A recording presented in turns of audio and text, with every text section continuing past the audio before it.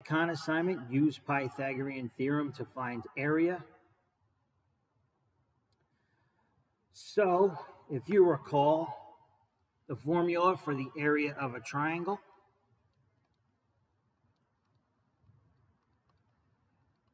that's going to be 1/2 times the base times the height. Okay? Remember that the base and the height are always perpendicular to each other. That means that the base and the height will be at a right angle to each other. Okay, so make sure the lengths that you use for base and height make a right angle with each other. Now here they want us to find the area of the triangle shown below. And you can see we have an isosceles triangle. Okay, we have two sides congruent. All right, each of these side lengths are 5 units. So when you have an isosceles triangle, you can draw a line segment down the middle that's in between the two congruent sides. Okay, you have to start at the vertex and draw a line down the middle that's in between the two congruent sides. And if you make it perpendicular to the base, you make it have a right angle to this base here, it is going to bisect the base. Okay, so if this entire base is 8, then each portion of the base is going to be half of 8, which is 4. Okay, so we have a 4 units there and 4 units there. All right. Now, we have the base here, but we need to find the height right here. So we need to use Pythagorean theorem to do that. Okay, Pythagorean theorem, a squared plus b squared equals c squared. Okay, a, b, and c are the side lengths of the triangle, and c is always the hypotenuse. So we're going to look at this triangle, this half right here, this right triangle on the right-hand side. So c is always the hypotenuse. We're going to go across from the right angle to the side, okay, and that's going to be c.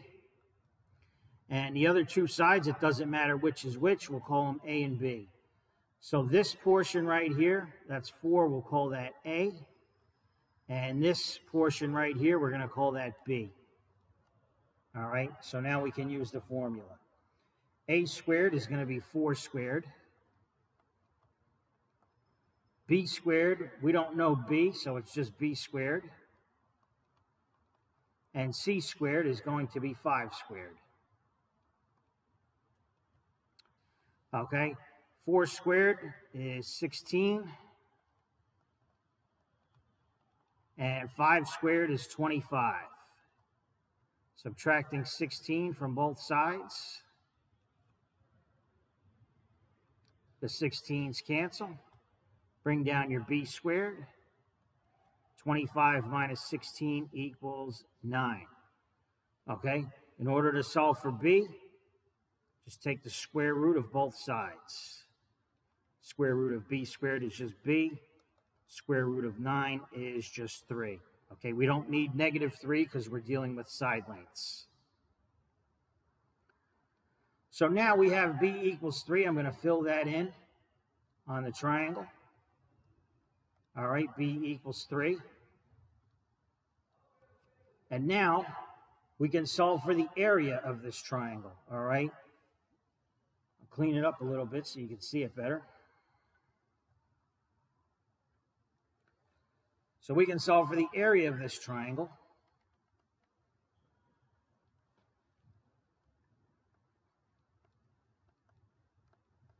We said it's 1/2 base times height. Base and the height are perpendicular to each other. All right, so you can see that right here. The base is 8. And the height, h, it's right here, that's 3. Okay, 1/2 times 8 is 4, and then 4 times 3 is 12. So that's your final answer. Okay, you just enter that in the box. Okay, we did not have units, but when we multiply base times height, the units become squared. That's why it says units squared. All right, so just remember, when you have an isosceles triangle, you can draw the height right down the middle in between the two sides that are congruent. Make it perpendicular to the base, and it bisects the base. It cuts it in half.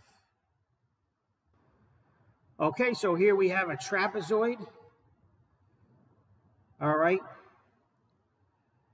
And the formula for the area of a trapezoid, the way I like to remember it, it's the average of the two bases. So B1 plus B2 divided by 2. Okay, remember average. You add them and average of two numbers, you add them and divide by 2. So it's the average of the two bases times the height. Okay, so we need to find this length right here. Now you can see right here we have a right triangle. Okay, so we're just going to deal with the right triangle first. Okay, and we use Pythagorean theorem again. A squared plus b squared equals c squared. All right, and we said before c is always the hypotenuse, so I'm going to go across from my right angle and make that equal to c. Okay, and the other two sides, it doesn't matter which is a or b. So this one right here, we'll call it b. And this one right here, this length right here, we'll call that a. So a squared is going to be 12 squared. B squared, we don't know b, so it's just b squared. C squared is going to be 15 squared. All right, 12 times 12 is 144, plus b squared, and 15 times 15 is 225. All right, subtracting 144 from both sides.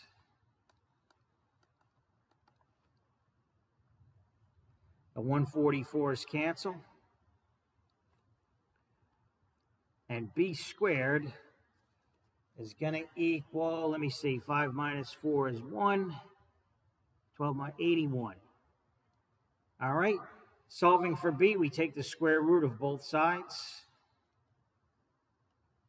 And b equals 9.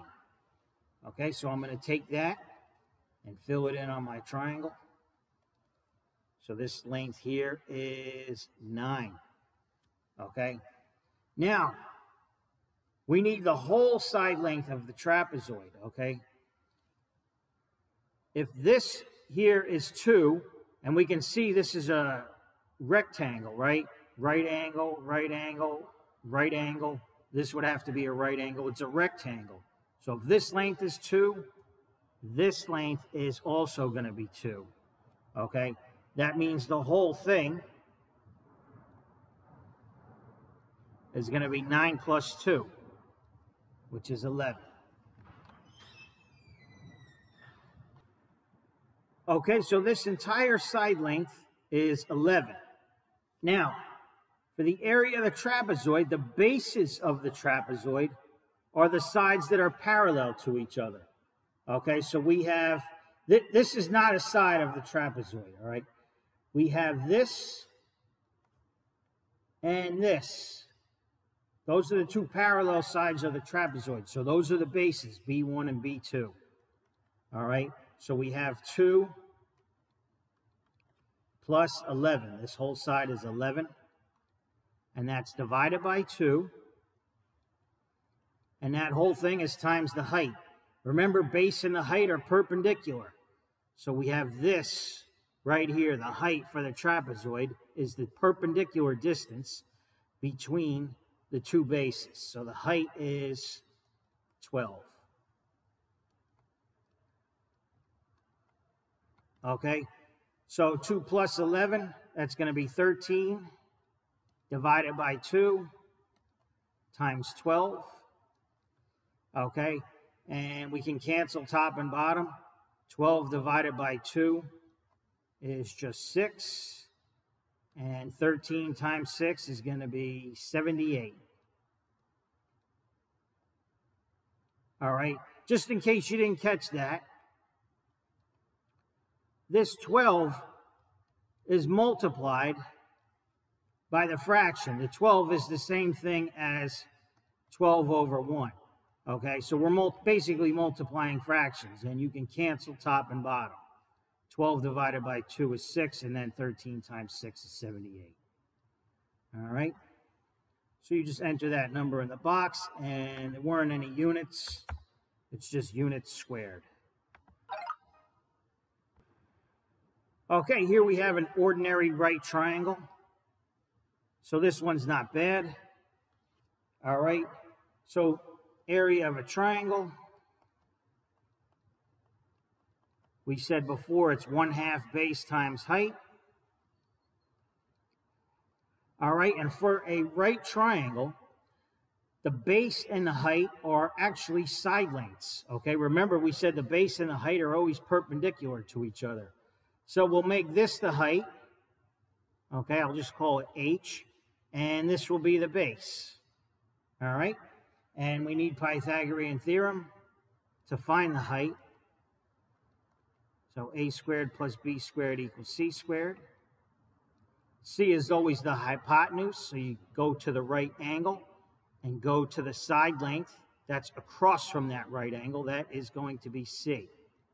All right, A and B are the other sides, doesn't matter which is which. We'll call the 5B, we'll call the H A. All right. I didn't have to make it H. I could have just left it as A. Doesn't matter. All right. But A, since we said H is A squared is going to be H squared. B squared is going to be 5 squared. And C squared is going to be 13 squared. 5 squared is 25. 13 squared is 169. Okay, subtracting 25 on both. The 25 minus 25 cancels. We bring down the H squared. 169 minus 25 is 144. Taking the square root of both sides. Square root of H squared is H. Square root of 144 is just 12. So we can fill that in on our triangle. Okay, this is a 12 right here.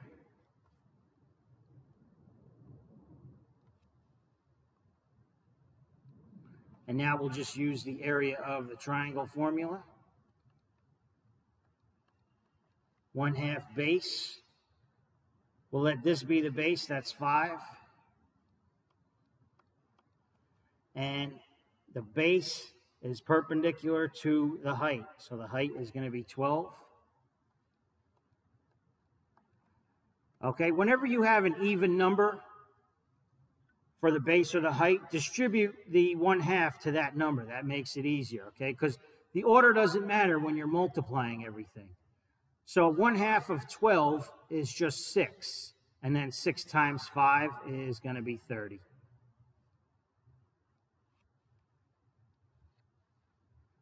And that goes in the box.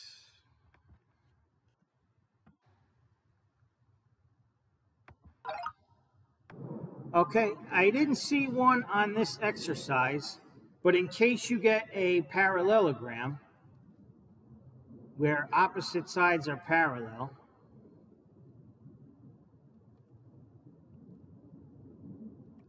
all right, in case you get one of these, you will see something like this, connecting the two parallel sides, and it has to be perpendicular to the two parallel sides, okay? So that would be your height, and then either of the sides that's perpendicular to that height will be your base, okay? And for the parallelogram, area of the parallelogram, It's just base times height. So that's it.